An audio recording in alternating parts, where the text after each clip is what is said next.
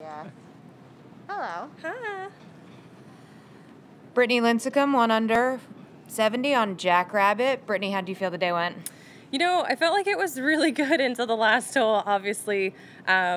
Literally the US Open, you can just lose your concentration for 2 seconds and then make a double within like 2 seconds. So super bummed to finish that way. I felt like I played smart all day, you know, never took a risky chance, always hit it in the middle of the green when I needed to, and overall, obviously, under par at the U.S. Open is really good, so can't complain, but obviously that last hole is going to hurt. Talk a little bit about how tomorrow you're going to play a different golf course and where your mind is with that.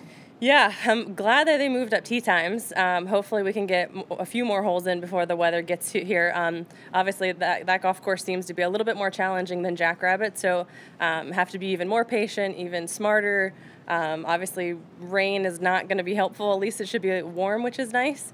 But the rain really screws with me. One little drop of rain on my club, it drives me crazy. So Missy, my caddy, is going to have to do a really good job of keeping everything dry. Beth Ann? Did you think there was an advantage at all to which course you started on today? Probably starting on Jackrabbit was an advantage because you could go out and shoot a good score and get something under par and kind of give yourself a good confidence boost going into the harder of the 2 golf courses.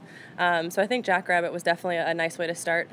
And not to bring up bad times, but what happened on the last hole? I just hit it left off the tee, and then I proceeded to hit it left again and short-sided and didn't get it up onto the green, and it rolled back to me. And then obviously that next shot, you don't want to leave it short again, so then you hit it too far, and then I had 20 feet to save par. So where just escalates quickly. Where was the mental lapse in that? Just hitting it left off the tee. Okay. My miss is always left, and I had hit a few drives a little bit left. Nothing got me in trouble. So I should have known. And my caddy just said I was really quick. Just looked like I tried to hit it too hard, which I didn't need to. But it's me.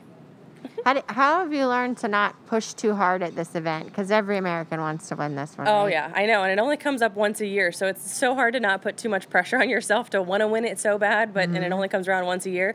But yeah, you just literally got to take it one hole at a time and just kind of see what happens, really.